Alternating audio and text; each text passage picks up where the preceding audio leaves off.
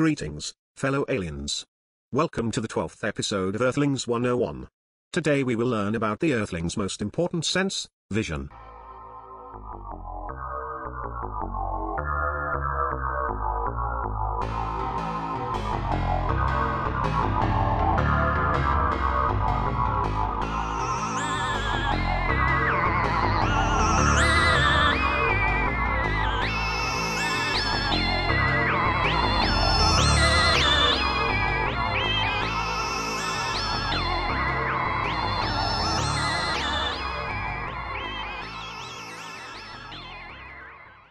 Vision is the capacity to perceive light in order to create a mental image of the environment. But what is light? Light is electromagnetic radiation within a certain range. The Earth atmosphere filters most radiation from the Sun, except for three ranges of wavelengths: the radio window, the infrared window, and the optical window. The latter is between 300 and 1100 nanometers, that's the frequency of light. Earthlings can perceive light between 390 and 700 nanometers, that's called visible light. The Earthlings perceive light with their eyes, a pair of globular organs in the head. Eyes are primitive biocameras. Light falls through a lens, is focused onto a photosensitive layer called retina, is transformed into electrical signals, and then, well, that's when things become interesting. Earthling sensors are often compared with the sensor system of levy drones. When the Galactic Tax Authority executes a planetary tax examination, it sends in a tax star, which releases millions of levy drones onto the planet's surface. Each levy drone is equipped with a multitude of tax assessment sensors, including a sophisticated high-definition camera. On first glance, a drone camera seems to work exactly like an Earthling eye. Light falls through a lens system onto an array of spectroscopic photoreceptors. The spectroscopic pixel matrix is then sent to the central computer where it is processed and transformed into a 3D voxel model. Finally, the tax routines compute the monetary value of each taxable entity. If you take this, minus the tax part, you get a very good explanation of how Earthling vision does not work. Because, from the moment on when the light hits the retina, Earthling vision is completely different. In particular, what the eyes send to the brain is not only pixel data, but also data about contrast, color contrast and motion. In other words, the first step of data processing happens literally within the eyes. See, the retina consists of light-sensitive cells, rods and cones. Above those cells we have a thin layer of intermediate neurons, which wire them to the neurocables leading to the brain. Some neurons simply forward information from the rods and cones, but others provide a clever lateral wiring to detect contrast or motion. For example, one neuron might emit a signal when a certain spot is brighter than its neighborhood. In consequence, the cell detects contrast, or, in other words, contours. Another neuron might only fire when it detects motion in a certain direction. Still another neuron emits a signal when it perceives a color difference between neighbor spots, and so on. So, what is sent to the brain is information about motion, contrast and color contrast. But where is the information sent? The eyes are wired to the thalamus, in the center of the brain. Thalamus is an ancient word for inner chamber, and it's kind of a data connection center. Whoever sends information to the brain must pass through the thalamus. In particular, the eyes are wired to the two lateral geniculate nuclei. That's just a fancy word for knee-shaped bumps on the side. The right bump receives data from the right halves of the retinae of both eyes, the left bump from the left halves. The information is then forwarded to the visual cortex in the back of the brain where it is processed and sent to the rest of the brain. Spatial and motion data are sent upwards, where they serve to create a dynamic 3D model of the environment. Color and shape information is sent sidewards and used to identify objects. Scientific advice. An interesting field of research is optical illusions. Take this one, for example. When you tell an Earthling to fix the planet in the center of the image, he will see a green orbiting saucer in the rotating free slot between the pink ones, although there is no green saucer, only pink ones. The green is an after-image of the pink, maybe due to the color contrast vision I will explain later. Sometimes the pink saucers will even disappear and he will only see the green one. Earthlings always center both eyes onto one spot in the visual field. The centers of the retinae have the highest density of cones and provide the sharpest view. The farther you are away from the center, the blurrier the vision gets. That's why Earthlings always move their eyes around. The brain does a good job in computing the movement away, so the environment appears static. But this doesn't work when you poke the eyeball slightly with a finger. In this case the world seems to move. As mentioned before, the data received by the visual cortex are used for two purposes: spatial orientation and motion data, and identifying objects. Let's start with the former one. For spatial orientation, having two eyes comes in handy. The brain uses the slight differences between the data from both eyes to estimate the distance of different objects. Other input data are also taken into account, in particular the smaller angular size of distant objects. The brain uses those data to construct a dynamic 3D model of the environment. Most animals have similar visual systems. Predators often have frontal eyes with overlapping fields of view, to provide an optimal 3D vision in order to seize their prey. Prey animals, on the other hand, have often lateral eyes to increase the field of view, so they can detect whoever wants to eat them. Except for the microbes. Now to the second point, identifying objects. This happens in the temporal cortex, that's just a fancy word for on the sides of the head. Earthling brains are powerful pattern recognition machines. We have already seen that the eyes send contour data to the brain. What happens is that identified simple contour patterns, corners, edges etc., are assembled into more and more complex patterns. Earthlings are great at identifying shapes even from incomplete contour elements.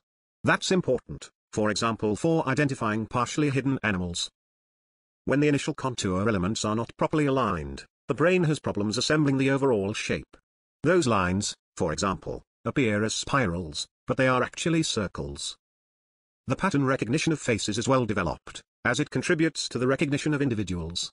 Earthling scientists have identified a neuron in a brain that reacts to the celebrity Halle Berry, but not to images of other Earthlings.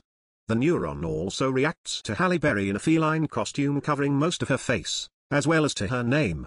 So, this cell seems to be a really big fan of Halle Berry. They also found a neuron that likes Jennifer Aniston, and another one that admires Ronald Reagan. Recognition of things is mainly based on shape and color. The concept of color can be confusing for aliens. Most educated Earthlings would agree that color is a physical property of light. But as we will see, that is utter nonsense. Color isn't about physics, it's about biology. Earthling color perception can be compared to how the glubobs of Aldera's 7 perceive sound. Glubobs are known for having the worst brass bands in the galaxy.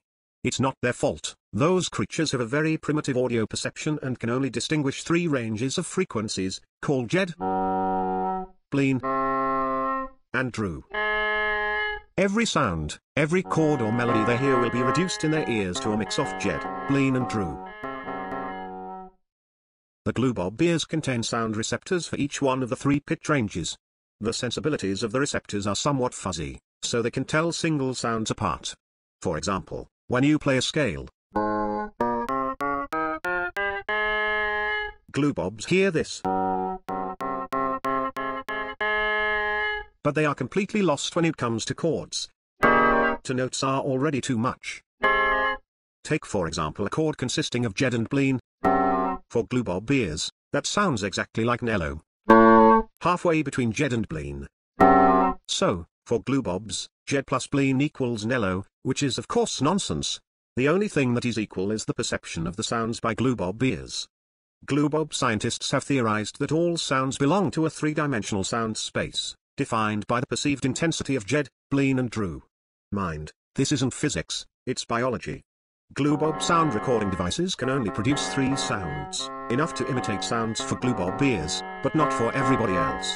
The same holds for glubob instruments, hence the bad brass bands. Why am I telling you this? Because Earthling vision works the same. Earthlings have only 3 kinds of color receptors, often called, not quite correctly, red, green and blue. Even the most complex combination of frequencies are reduced by Earthling eyes to a combination of red, green and blue. For example, Earthlings cannot distinguish between monochromatic yellow light and a mix of red and green light. In both cases, the red and green receptors are excited in the same way. That's why Earthlings say that red plus green equals yellow. This is biology, not physics. In other words, color isn't a physical property, it only exists in the brain. Actually, the expression red receptor is misleading. This receptor's peak is rather in the green-yellow range. This reduces an effect called chromatic aberration. But anyway, what is sent to the brain is not the raw receptor response but color contrast data, more precisely, yellow-blue contrast, red-green contrast, and luminosity contrast. But what is the advantage of sending color contrast data? To understand this, we have to understand what color actually is. When you ask educated adult Earthlings what color is, they will probably babble something about frequencies, color circles and additive color blending. But when you ask Earthling cubs, they will talk about blue teddies, yellow flowers and pink sofas. In other words, they see color not as a property of light, but as a property of objects. And that's actually a much better approach. See, when an Earthling has a pink car, it will always be a pink car, no matter how it is lit. Earthling visions relies on whatever light source is available. The reflected light might differ, but for the Earthling, his car will always have the same color. So, the word pink doesn't actually describe light, it describes how the surface reacts to varying light, as perceived by the Earthling eye. So, color is a property of surfaces, which exists only in the brain. How is this even possible? Well, what happens is that the brain takes the sensor information and computes the lighting away. What remains is a perceived property of surfaces, an imaginary material invariant, color. Here, the color contrast data comes in handy. No matter the lighting, a pink sofa is always pinker than the green carpet it is standing on. Color is a good example of how Earthlings construct a model of reality in their brain. Physical objects are collections of atoms with properties like shape, size and spectral characteristics of the surface. But the brain can't directly access to those properties, all it has is sensor information. So it takes this information, computes factors like lighting and distance away, and constructs simplified models of the objects in the world. The imaginary properties of the object models correspond more or less to physical reality. Size and shape are rather accurate approximation of an object's actual geometry, but color is a rough simplification of its spectral characteristics. So, color is an imaginary property of materials. This makes sense, as the main purpose of color is actually the identification of materials. Color allows finding things like flintstone, fertile earth or ripe fruits. The brain takes out the lighting information to obtain the lighting invariant color and tell different materials apart, even if the reflected light is actually the same. Colors have a high symbolic meaning. Blue is perceived as calm and cool, as lakes and oceans are blue. Green is associated with nature, because plants are green. Yellow is perceived as joyful and energetic, because Earth orbits a yellow star. Red is associated with violence and danger, as red is the color of fire and blood. Fictional characters are sometimes color-coded for easy identification. Cartoon characters can often be identified with little more than color information, even humanized animals. This works also for some live-action characters, especially when they wear some sort of uniform. Colors play also an important part in Earthlings' social life. For example, lovers like to give each other colorful flowers. There isn't any practical sense, as you can't eat flowers.